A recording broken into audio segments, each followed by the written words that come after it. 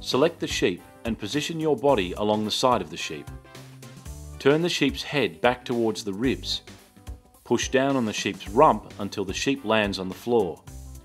Drag by the inside front leg and neck wool.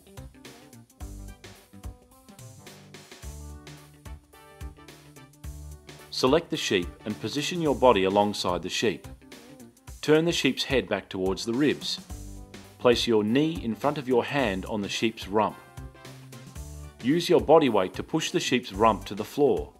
Drag by inside front leg and neck wool.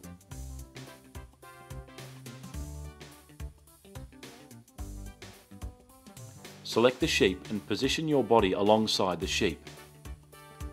Place your hand on the sheep's nose.